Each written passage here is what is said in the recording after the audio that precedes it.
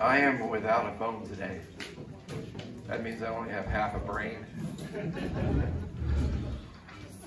So I will not remember things that I should remember. I will not stop on time because the alarm will not go off. So if you feel concerned about it going on too far, just raise your hand. It'll give me just some relief. She doesn't like raising her hand. It just seems unsubmissive. Tell your husband to be quiet, right? I think so. So we had a good vacation. For those of you who are interested, we went away to Cape Cod, and the weather was absolutely beautiful. I had the best person in the world to be with while we were there, and it was all really, really good. There was one day that we went to the beach. Can you imagine going to Cape Cod and going to the beach one day? Yeah, one day, and that was because the temperature was around 73 every day of the week, and when you get to the actual ocean and the wind is blowing, that temperature goes way down. And it's not really conducive to me to be sitting out on the beach reading or wherever you want to do. So we did many other things. So we had a great time. Just spending time together was a blessing as well. So we're supposed to start with chapter 12 today. Before we start, though, there's a very important event that's happening today. And I know it's July 4th. And I toyed with the idea of singing the national anthem. But there isn't a flag, so I guess we won't do that this morning. And I didn't want any of you to kneel, something like, they do in baseball games or football games or whatever. But we do have something we can celebrate, and we'll all agree that it's Bill's birthday. Bill Stone. Yeah. And so it's appropriate that we sing happy birthday to Bill. Okay? Happy birthday to you. Happy birthday to you. Happy birthday, dear Bill. Happy birthday to you. How's it feel to have people singing when you can't join in, right? Yeah, congratulations. We won't ask you how old you are. Unless you want to tell us. No. All right. Let's pray together. Father, I thank you. Thank you so much for your presence with us. Thank you, Holy Spirit, that you're here this morning too. Thank you, Father, that you're overseeing all that happens. And it is to your glory that we study your word. Help us, Lord, not just to learn what it says and understand what it means, but help us, Lord, to understand also how it applies to our lives. And may we come with a spirit of obedience, a spirit of submission, ready, happily wanting to be everything you want us to be. And so, Lord, we praise you for your work here among us. We thank you in Jesus' name. Amen. This morning, there are, on the podium in the back, this outline of what we're going to do today. On the back of that outline, there is a hymn that I have not sung before, but a hymn, and I've learned in this church that you're not supposed to sing something you don't know. Because once you get up there and you start singing, and everybody knows you don't know it, they stop singing. And you're all by yourself. That is not fun, okay? It is not fun, especially when they change the words behind you while you're singing. Oh my goodness. Anyway, this is a song that I want to use, and this ends all the funniness, all right? This is about preparing ourselves for the study today. The writer of Hebrews is assuming that we have read, thought about, applied, and can remember all the things that we've studied in the rest of the book that he wrote. And so oftentimes it's good for us to have a reminder. And because these words are applications that are based upon the truths that we have learned already. If these things that we have learned are true, then we have strong motivation to obey the things that are mentioned here in the passage.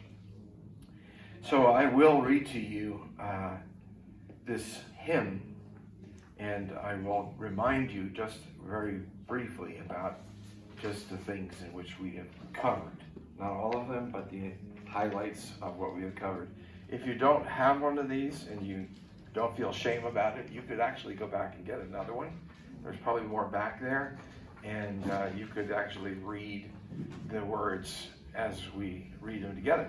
If you can't do that, just listen. And listen with a heart that is very, very in tune with what's going on.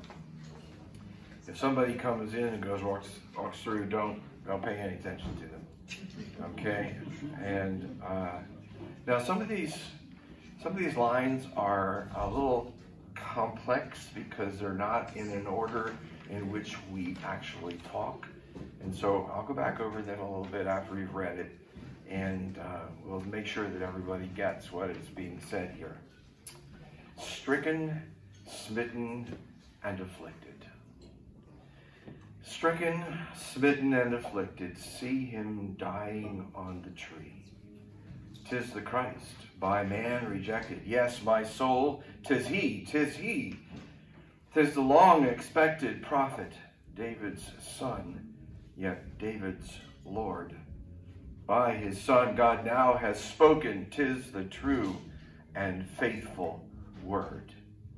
Tell me, ye who hear him groaning, was there ever grief like his? Friends through fear his cause disowning, foes insulting his distress. Many hands were raised to wound him, none were interposed to save. And yet the deepest stroke that pierced him was the stroke that justice gave. Ye who think of sin but lightly, nor suppose the evil to be great, here may view its nature rightly, where its guilt may estimate. Okay, I'm going to talk about that one there. That's a little convoluted. You who come here thinking little of sin, that's what it's saying here. Or do you not suppose that evil is great? Here you may actually see its nature correctly. Here, the guilt of sin you may estimate because of what you see. Mark the sacrifice appointed. Look at the sacrifice appointed. See who bears that awful load. It's the Word, the Lord's anointed, Son of Man and Son of God. Here we have a firm foundation. Here, the refuge of the lost. Christ's the rock of our salvation. He, the name on which we boast. His, the name on which we boast. Lamb of God, for sinners wounded. Sacrifice to cancel guilt. None shall ever be confounded who on him their hope have built. I think that says it all when you look back over the first part of the book of Hebrews. He starts his passage in chapter 12 with the words, therefore. Therefore always means think about what went on before that we're basing what we're saying now upon. So what went before? What went before? Given that God has spoken to us by the greatest and most dependable prophet, his own Son, that's one of the things that we now consider to be a given. If it is true that Jesus is the greatest prophet, okay, given also that God has appointed his Son to be our perfect high priest, who has provided a way for us to come to God, and who has been tempted in every way as we are, yet without sinning. We've come to see that as a given. That is what we consider to be true and the basis upon which we believe. Well, given also that Jesus has been exalted to God's right hand as ruler of all creation, and controls every event and every outcome, promising to complete what he has begun in us. That is another given that we've come to seek to be true as we have studied the book of Hebrews. Given also that many great saints of the past have put their faith in this Savior and have experienced his faithfulness in great deliverances and great sufferings. And since we are surrounded by so great a cloud of witnesses, let us run the race. Okay? Given all of these things, that what Jesus said was true, and those who ignore what he says will suffer greatly of a punishment and the wrath of God. Given that God has appointed his Son to be our high priest, who will help us to live appropriately concerning the life that he has given us to live in. Considering also that Jesus has been exalted, he has been vindicated, that God has said, this indeed is my Son whom I love, and now have exalted to the right hand of my throne.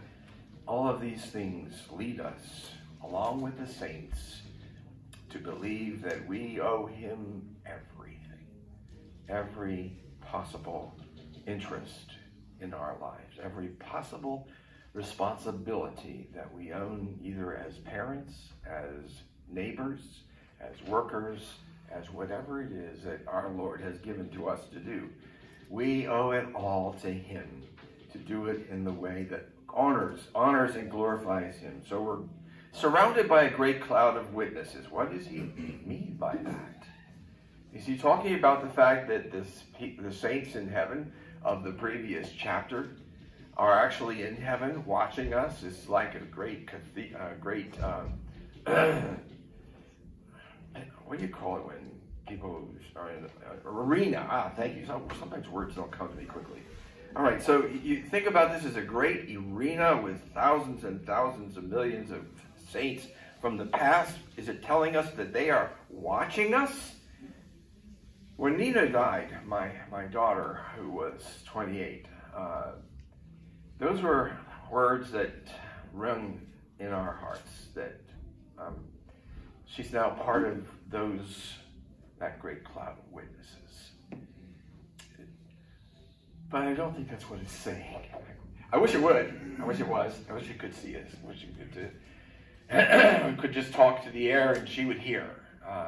I do believe that saints that have gone before are aware to some degree as to what's happening on earth.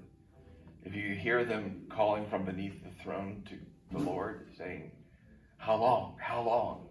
Because they know that everything has not yet come together. Not all things are fulfilled. And so they're waiting, and they're knowing that that's not what's going on yet down on the earth. So there is some awareness of what's happening, and they care about those things and all of that. But it's a dangerous thing to carry that kind of logic too far. I believe there are churches that do, who actually ask the saints to pray for us. And I know that the saints care, but I don't see anywhere in the scriptures the Word of God teaches that they are to be prayed to so they can pray for us, as if God didn't really love us enough. He needed some sort of recommendation from a saint or from somebody that he respected. I don't think that's what we're talking about here. I think what we see here, rather, is that we're surrounded by a great cloud of people who give witness to us. Who give witness to us that it is indeed the right thing. It is worth it to suffer for Christ. He is worthy of all of our obedience. They are witnessing. We have given ourselves, and for many of those who are witnesses, they tell us that they died. And some of them died horrific deaths, refusing to accept freedom from prison, accept freedom from execution. They simply said, it is worth it. He is worth it. He is Almighty God. That's So we are surrounded by a great cloud of witnesses of those who are saying to us, don't give up. Don't quit. Let us run the race passionately, as if it were a singular priority, that is, to win. Paul talks to us about winning a race. This is not only the writer of Hebrews. And Paul speaks in 1 Corinthians chapter 9, verse 24. Do you not know that in a race all the runners run, but only one receives the prize? So run that you may obtain it. Every athlete exercise self-control in all things. They do it to receive a perishable wreath, but we an imperishable. So I do not run aimlessly. I do not box as one beating the air, but I've disciplined my body and keep it under control, lest after preaching to others, I myself should be disqualified. Paul is telling us to run the race with passion.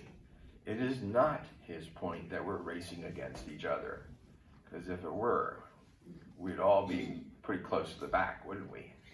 Right? I mean, there are a lot of people out there that are way ahead of us, but that's really not the image he's portraying. He is simply saying, in the same way as those who are in a race are really running to win, you need to run with that passion.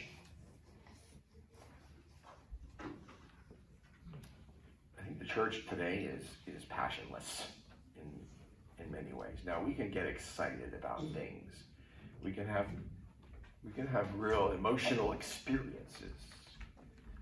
But when it comes to the everyday living of the week and the prioritizing of what we do, passion doesn't seem to be there. And I'm not talking about an emotional feeling. I'm talking about a deep commitment that this is my prime directive. And I'm not talking about some space show, all right, like Star Trek, the prime directive, right? Our prime directive is to serve the Lord Jesus with all of our hearts until the end of our days. The success will be that we will not get a wreath, but we'll hear the words, "Well done, thou good and faithful servant." This is our goal, is to be faithful in exhibiting God's character, in loving him and the people around us the way Jesus did, to live like Jesus did. That is our calling. And so, if that be the case, then we need to run this race with a certain amount of trimming down of things that are all about us and not about him. That doesn't mean that there can be nothing about us in our lives. He certainly desires that our lives be filled with joy. And there is an incredible joy in serving the Lord. And there's also joy in going to Cape Cod, things like that, okay? But what is your prime thing, all right? What is the first thing? That if anything else comes into conflict with it, they lose, period. Because this is who I am, and this is what I do. This is the kind of commitment that he's calling us to.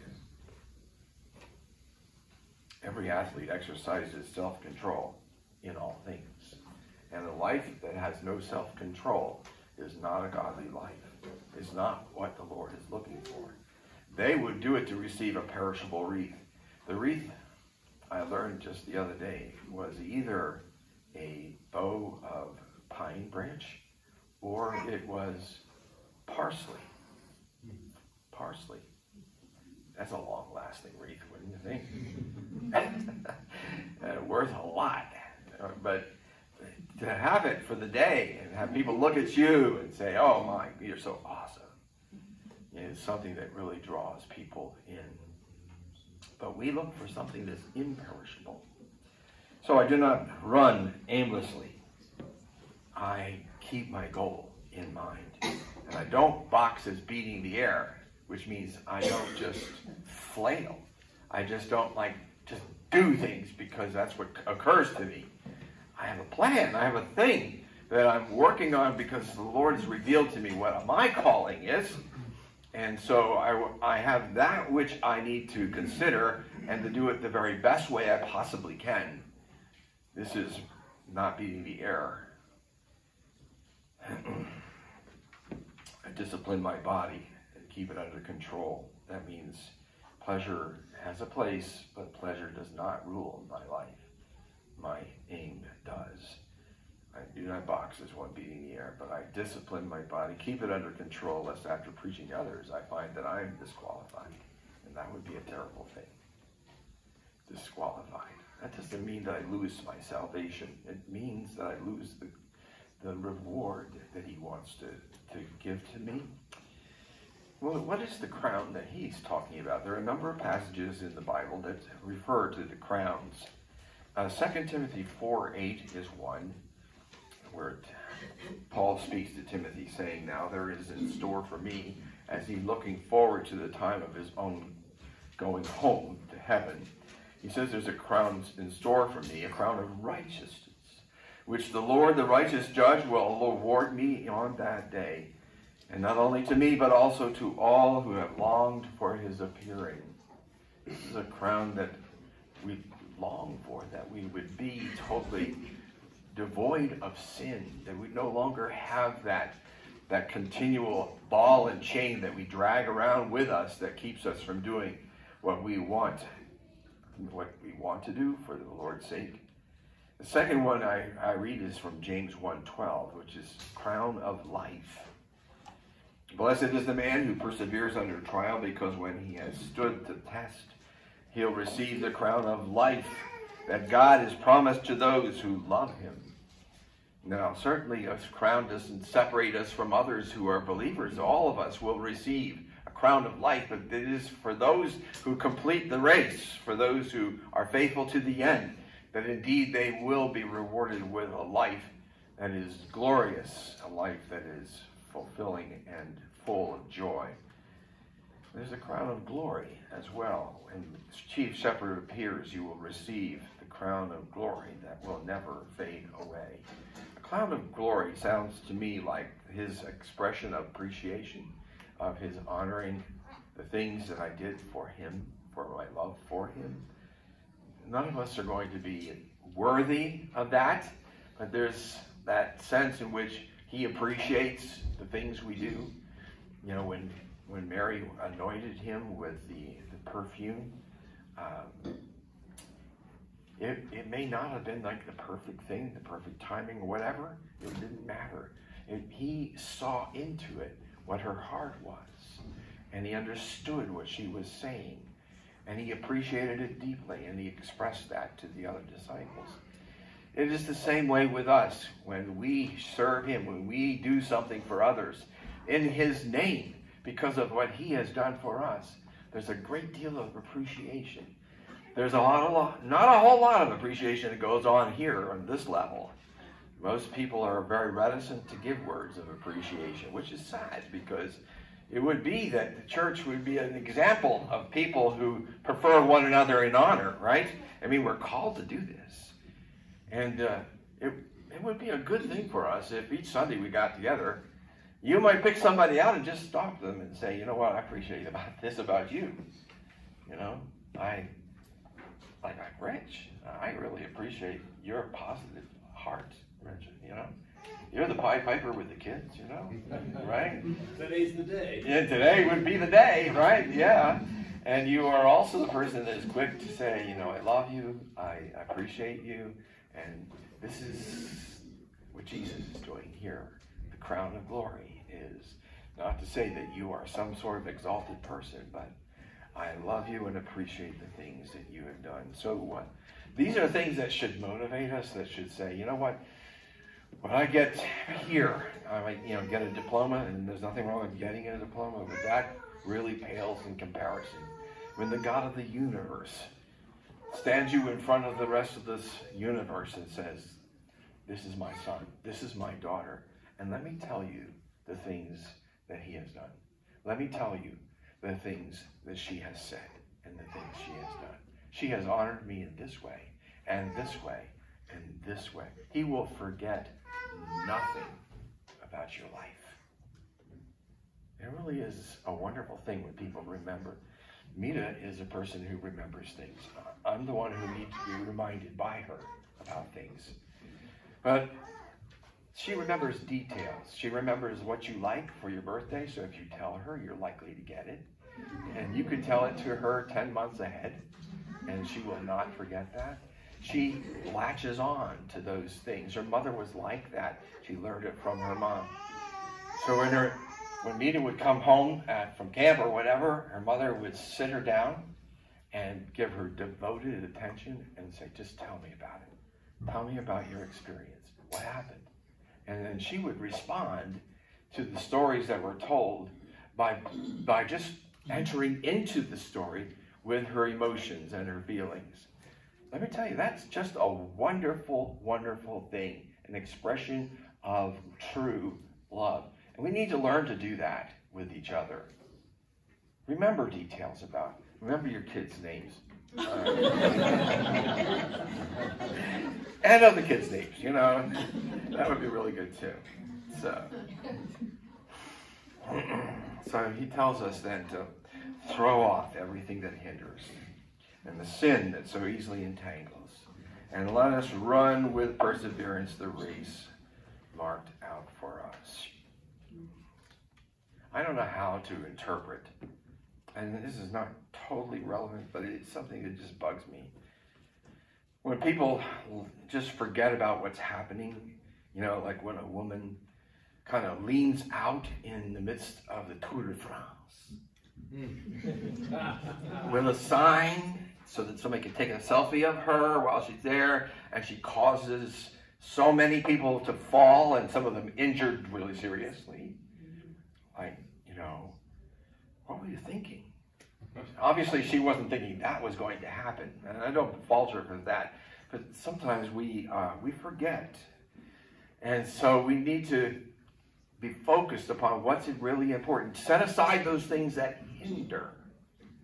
She certainly hindered a lot of people in that race, and we also have things that just seem like fine for us. Seem like really, this is not bad. Certainly not. In fact, it's good. But maybe it isn't the appropriate thing. It isn't the time for it, or isn't really promoting what is your prime purpose here. That always needs to be your focus. And is that helping me? No. Well, is it hindering me? It might. Then get rid of it. Get rid of it.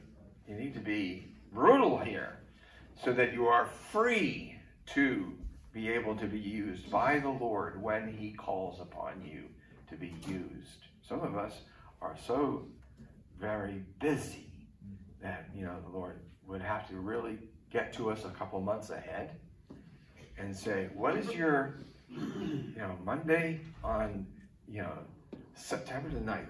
Are you doing anything? Can you give me some 15, 20 minutes? Well, I don't know, Lord. I'll look at my calendar, right? Because we're so busy that we are not free to say, Lord, you are the Lord of my schedule. Whatever you want me to do, that is what I'm going to do. And you say, well, of course, that's how I feel too. But it isn't how you live, is it? Sometimes you don't do that. Sometimes you just sort of say, well, I could do that. I could call that person. I could go see them. But it's a busy week, and I'm tired, and whatever it might be, He says, cast aside everything that hinders. Put it away. And those things, certainly the sins that you say to yourself, I've got that. I've got it under control. And you know what? I'm not really sure it's a sin. It's something everybody is. People at church are doing that. Bringing noisy cans in with things like that. I want to make sure everybody was paying attention. Thank you, Steve. So anyway,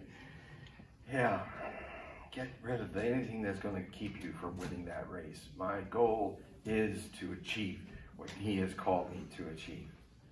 There were things that Jesus had to say to his disciples. He waited until pretty much near the time of his own death. And he began to talk to them about his death. And he also talked to them about the fact that, you know what, you're going to have to, Peter, you're going to have to put your hands out. And you are going to be bound. And you are going to be taken to a place where you don't want to go. And there will be things. He did not apologize to Peter. I'm sorry. I really wanted to give you a better life, but we're kind of tight. We're kind of short on people who are really dedicated. No apologies. This is your calling.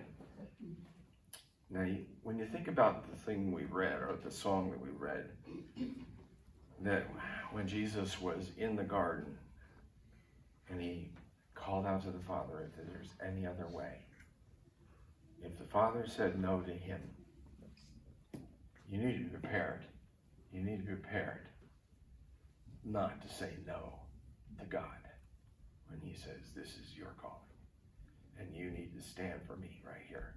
You need to say something right here. I know it's not going to be taken well. I know that you'll be cut off, or you'll be looked at strangely from now on. But you make your choice. Are you choosing them, or are you choosing me? And God made no apology. He said, no, this is your path. And Jesus said, nevertheless, not my will, but yours. That's what I want. And then he prayed all the more earnestly. He was not praying that God would then somehow or other change his mind. He was praying that God would give him the strength, because he's telling us, even in his example, that what God calls us to do, we need God to enable us to do in our lives. And prayer is a very integral part of that.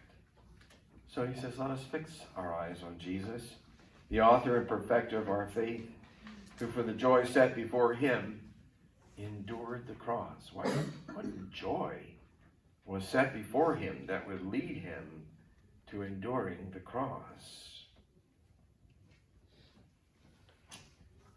Scorning the shame and sitting down at the right hand of God. It was the completion of his calling. That was his prime thing, to come to glorify the Father through his complete obedience, willingness, and love. That was the joy for him. To be exalted was also joyful. To bring us to heaven with him, as he prayed in John 17, Lord, Father, I desire that they be with me to see my glory.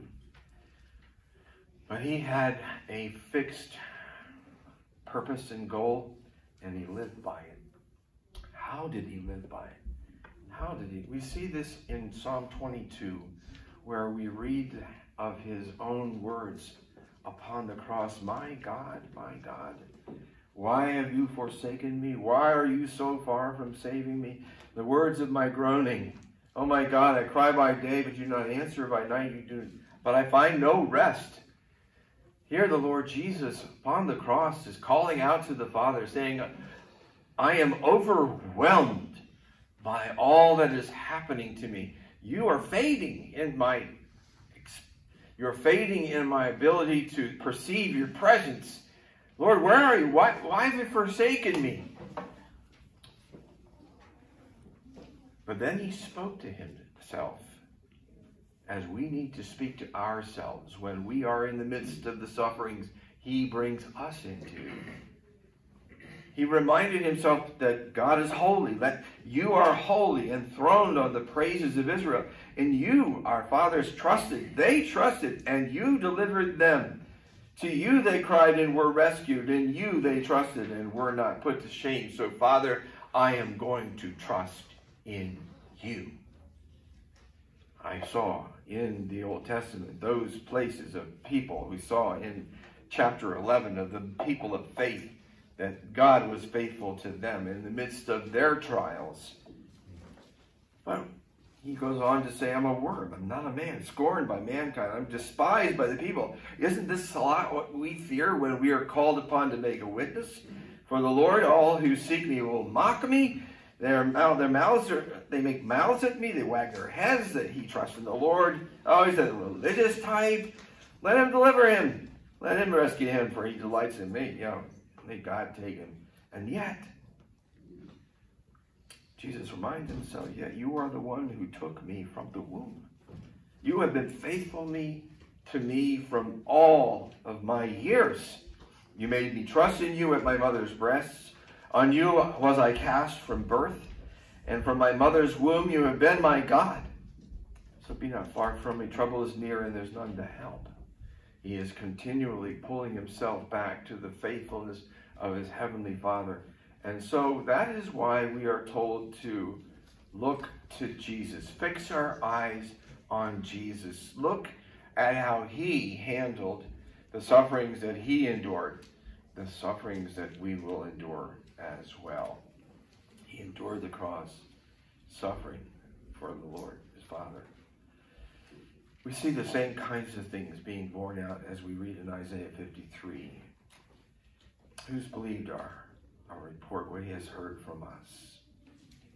And to whom is the arm of the Lord been revealed? For he grew up before him like a young plant, like a root out of a dry ground. He had no form or majesty that we should look at him, no beauty that we should desire him. He was despised and rejected by men, a man of sorrows and acquainted with grief. And as one from whom men hide their faces, he was despised, and we esteemed him not. And isn't this how we sometimes feel when we are given the opportunity to speak a word for Christ? Who am I? I'm not a really good Christian. I don't know the Bible all that well. And, I'm not too impressive as a person. I'm reminded of a song that was sung by a man not many years ago, probably 30 or 40. That's a lot yet. Anyway, Don Francisco sung about Balaam and how Balaam wanted to go forward and his donkey wouldn't, and he beat his donkey, and his donkey turned around and spoke to him. Why are you beating me? And at the end of the song it says, you know what? If the Lord uses you to speak, don't let it go to your head. He could have used the dog next door. Right? He could speak through animals. He can speak through you. Yes, he can. If you feel like you have very little ability, certainly not a lot of popularity, or maybe you feel like you have a lot to lose, remember this, that the Lord Jesus lost it all for you and for me. He was not respected. He was not worshipped.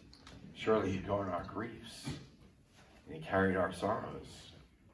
Lord, I'm not sure I want to suffer that way. But we esteemed him stricken and smitten by God and afflicted. Oh, there's that song that we just read, right? Yeah. But he was pierced for our transgressions and crushed for our iniquities, and upon him was the chastisement that brought us peace. And so may it be that there will be times when we'll speak and it will not be about us. It'll be about that person, that you are speaking to their needs. And it will mean something wonderful for them, regardless of what it means for you. We're all like sheep and gone astray, turned everyone to his own way. The Lord has laid on him the iniquity of us all.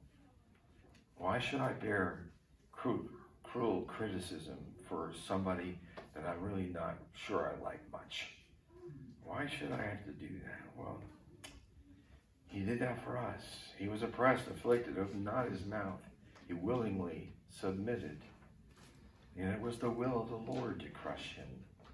And there will be times when God will put us into sufferings, and he'll use them for good purposes. He has put him to grief when his soul makes an offering for guilt. He shall see his offspring, and shall prolong his days. The will of the Lord shall prosper in his hand. Jesus is our example. Fix your eyes on him and suffer in the way that he did. Consider him who endured opposition from sinful men so that you will not grow weary and lose heart? Because that will be your temptation, to grow weary and lose heart. There may be some spurts in your life where you were really active and very useful to the Lord, but it got weary. Yeah, you were working with humans, and they are such a hard bunch to work with. They don't pay attention. They don't listen to the rules. They do the own thing they want to do, and they don't do what you tell them. Yeah, you could easily get tired of that and tired of them not listening. But that's what he tells us. That's what you should expect. But don't grow weary. Don't lose heart, because he didn't. And he is your high priest, and he will help you. He was tempted like you are, but without sin. So he knows what you should do. So accept all suffering in your path that you will find. In your struggle against sin, you have not yet resisted to the point of shedding your blood. There's the top line right there. Have we suffered more than we ought to? Somehow or another, have we suffered enough? I mean, after all, I'm retired now. And life should be like a coasting, right? That's how it goes, right? Okay, that's probably another one I have to throw away. And you're forgetting something, that discipline is included in the training of all God's children. And so if you're going to be one of his kids, you need to understand he's going to be training you. He isn't going to leave you the way you are. Yes, indeed, he has taken away your sin, the guilt. He's taken it away and placed it upon Christ. But there is this other work that needs to be done, and that is the changing of your behavior and to be using you for his glory and reaching out to others. So you've forgotten the word of encouragement that addresses you as sons. And he quotes from Proverbs chapter 3, verse 11 and 12. And it goes like this. My son, do not make light of the Lord's discipline. In other words, take it seriously. We can sort of work ourselves into a place where we think, well, that was a hard thing, but that wasn't God's discipline. He wasn't training me there. That was just, things happen, right? Yeah. He says, don't be light. Don't make light of God's discipline. And don't lose heart when he rebukes you. It's easy to lose heart when somebody points out something in your heart and life that you're ashamed of. You could lose heart easily. And you could just sort of say, yeah, you're right. Yeah, I know that. I know I do that. I know that I am not what I ought to be. Yeah, okay. I'm just going to sit down and sit on the sidelines. If I can't do it right, then why bother doing it at all? I've always had this problem. I've always struggled with these things. And why should you, Father, want to work with me? He says, don't lose heart. Why? Because he disciplines those he loves. You were thinking his discipline was because he hates you. He is tired of you. He has just had it with you. But he tells us very clearly, he disciplines those that he cares about. And he loves us. And so if there are hardships, we need to remember the encouragement that tells us that these things are coming because he loves us. I lost my job. Does that mean he loves me? No, it doesn't not mean that. It means that regardless of what happens, he does love you. And, well, if he is in control of all things, then maybe the losing of the job is his expression of love. You need to take it that way, because otherwise you get to say, well, Lord, you're out of control. Why did this happen? Were you not watching? But you need to realize that he is in control, and the things that do happen, they happen because of his love. And he punishes everyone he accepts as a son. That is a validation of your sonship or daughtership. If you don't get any discipline, you should be worried, because that's what God does. He trains his kids. He wants them to grow and become more and more like him. So how do I respond then? Think about what David said in Psalm 32. Psalm 32 is his confession of his sin and about his turning away and not coming to the Lord. He says, I've learned something in this experience. Therefore, he says, let everyone who is godly offer prayer to you at a time when you may be found. Don't wait like I did. Surely the rush of the great waters, they shall not reach him. Judgment will not be yours because you belong to him. You are a hiding place. Father, you are a hiding place to me, and I thought of you rather as a place to hide from, because you are so disappointed with me because of what I've done. No, actually, I realize now that you are my hiding place, and I need to run to you rather than from you. You preserve me from trouble. You surround me with shouts of deliverance. I will instruct you and teach you in the way you should go, says the Lord. I will counsel with my eye upon you because you're my child. And be not like a horse or a mule without any understanding. And it needs to be curbed with a bit and bridle, or it won't stay near you. Why? Because many are the sorrows of the wicked. And I don't want you to have those.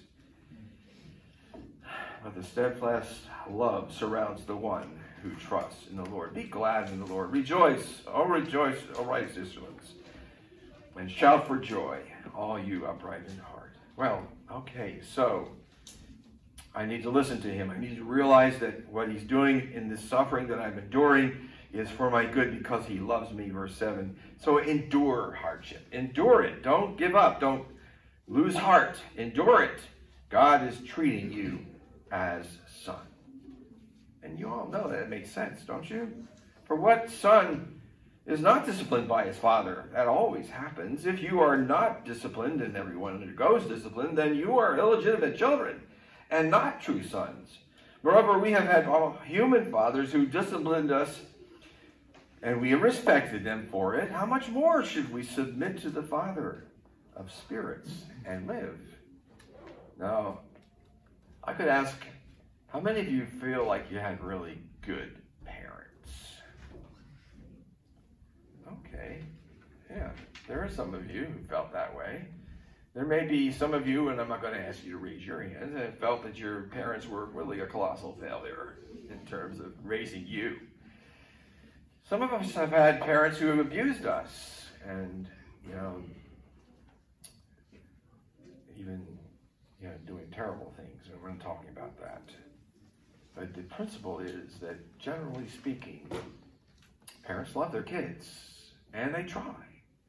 Some of them have no idea how to do it because their parents never did it for them, and they don't know how to say no. Okay, we're not going into a parenting class here. But the principle lies there that if they did as well as they did, how much better will the Lord, who does know what is, and every suffering we endure has been measured and is given to us with his oversight and love, and it's something for us to respond to. Our fathers, they discipline us for a little time as they thought best. God disciplines us for our good, and we may share his holiness. That's what he wants. No discipline seems pleasant at the time, but painful. Later on, however, it produces a harvest of righteousness and peace for those who have been trained by it. In our home, discipline was not a pleasant thing. Didn't happen often because we were really good kids. That was because discipline was effective. My father he had stood for no nonsense. He was a no-nonsense person. And so we knew we couldn't get away with stuff with him. And we trembled when we were at the cash register, the grocery store. And I hear little kids telling their parents where to go, my goodness. Some people just don't know where that's going to lead. And they need to know and need to. But the point here is that the Father in heaven knows how to discipline us, and he will. And sometimes it's the bell that tells you when to stop, and sometimes you feel like it's the time to stop. I don't feel that yet, so we're going to go on for one more minute. Okay. There are some people who are just so responsive to discipline.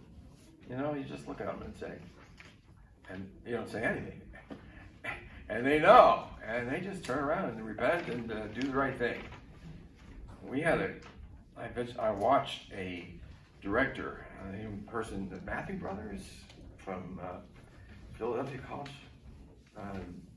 PBU. They led the choir for a period of time, and they led the choir with fingers like this, right?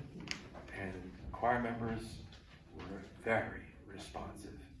They paid close attention to what little movements were being made.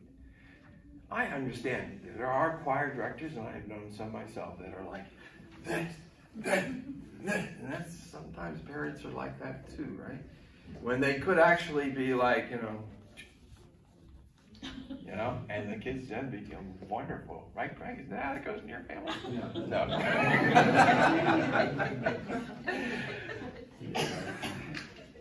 But we could be like that to God, couldn't we? We could just be really, really sensitive to His working in our hearts. And so I recommend it for you and for me. We all need that. So let's pray together. Father, thank you for the example that Jesus has given to us.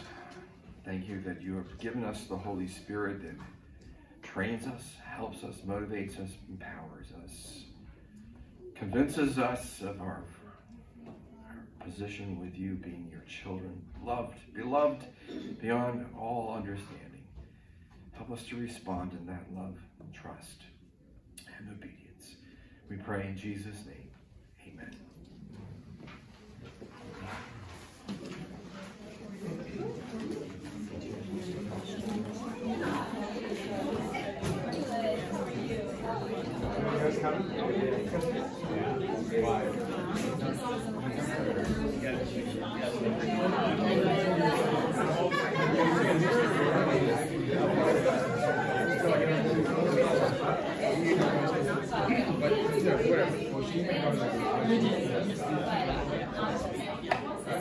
Whatever you figure out. Look longer, harder. We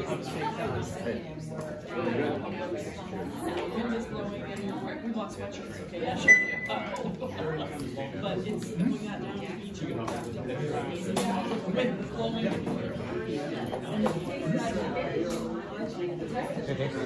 It's really good. You have a good time.